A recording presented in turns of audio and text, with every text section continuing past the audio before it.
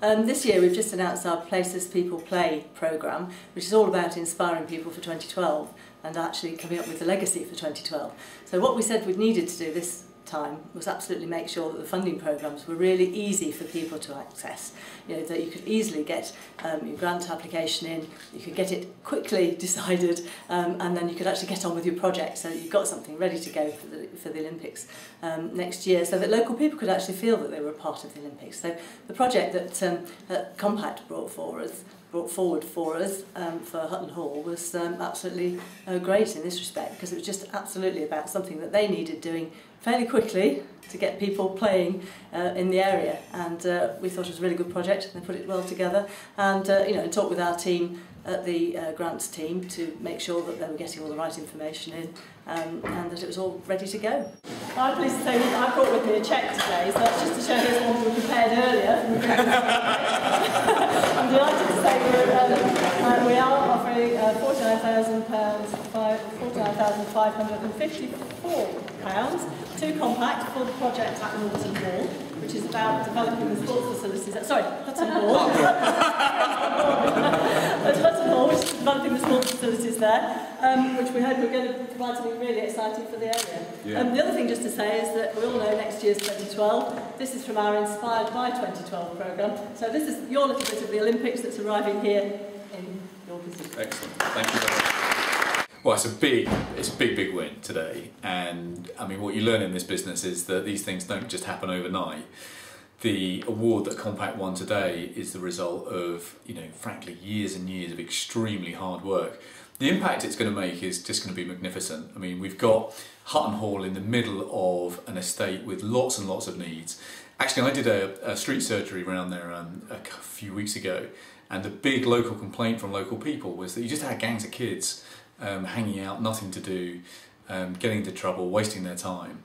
And so the more that we can get these kids active, the better. There have been issues with antisocial behaviour on that pitch. The boys yeah, so there's been some issues there. So they're actually looking forward now to having a pitch that is going to look better, will be used better, and be used in the way that it's actually intended as well. This money is just going to make a world of difference. It's just, we're just delighted.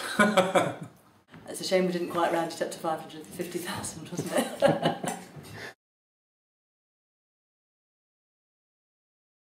I think the AstroTurf is going to be fantastic for Hutton. We've got a really big space there. It's quite private because it's enclosed with the gates.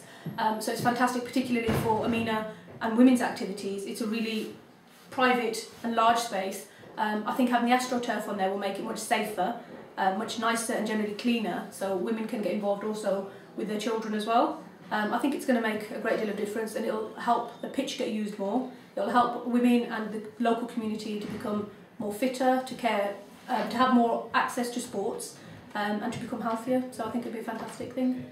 From the consultations we carried out, we don't want to do anything which the community doesn't want. They basically wanted football, cricket, but they also wanted sports like volleyball, which is interesting because it's mainly played in South Asia really, and because of the community that we have in the local area, it's something which they wanted. So we've decided to have volleyball in there, as well as cricket sessions. It's going to be a place where any sport is going to be played. We also have a handball team as well.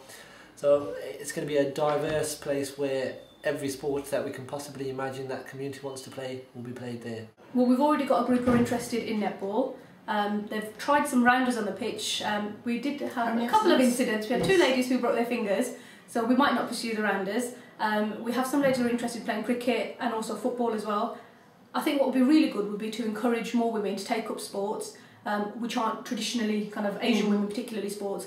You don't see that many Asian women playing football, although there are now women out there who are very successful at that. So it'd be really good to link up with other groups and with other projects as well, and bring more people into different sports. I think as well as using the pitch and the AstroTurf for general fun sport sessions, just for an activity for women, it would also be good to get people involved in coaching and in training. So we're not just having fun, but we're also then building potential future coaches as well, so we can continue the legacy of the sports. I think maybe to build in women and girls session at the same time, so mothers can actually come with their daughters. You don't get a chance to do that, do you? So it'd be really nice for people. And I think to be in that environment where you see other mothers and daughters together, because whereas at home, if it's just you two, it's a bit difficult. Yeah.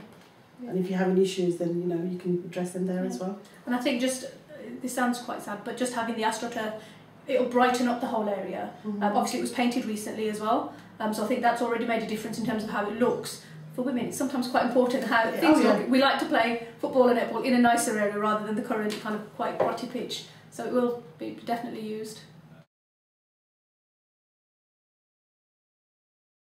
Kids College, obviously, we have loads of accidents when they're playing on the pitches. So I think I won't have to stock up as much on my plasters in the first aid book. And then secondly, for my kids with disabilities, obviously with their falls, and because I have got some kids with brittle bones, if they are to fall, it'd be a less impact. If they do fall, they won't hurt themselves as much. And also to know that what there is a space for them, because at the moment, yes, Hutton Hall is there, but they don't feel it's so It's not the nicest places at the moment at the back of the football pitch. No. So yeah, definitely for my groups, it's going to benefit both groups. I think definitely for Kids College as well, because the kids tend to come into Hutton, they have a lot of outdoor activities out there as well. Yeah. So it'd be fantastic for them to actually play on a proper. And for my girls group, I mean, at the moment we try to use Warren Park, and culturally it's not very good. So obviously with the astroturf being there, because it's going to be in an enclosed space, it's going to be easier. And I think parents aren't going to be as strict with the girls as they are now. The support that we've had locally through our main contact we have in the local community has been Liam Byrne. Is helped us immensely throughout the process of getting this money in, and without this support I don't think we could have done it. But it shows what you can do when you work together as a team. I mean, we just added up how much money we've now won in the last 5 years. It's £167 million. And that is, 2 new health centres, 4 new schools, 2,500 new classrooms, £5 million worth of road safety projects, hundreds of new houses, a new library. I mean, you can't do this kind of change overnight, but when you get together, work as a team, and you stay at it, you can make a big difference. So today's project is just one more step forward, and there will be many more to come.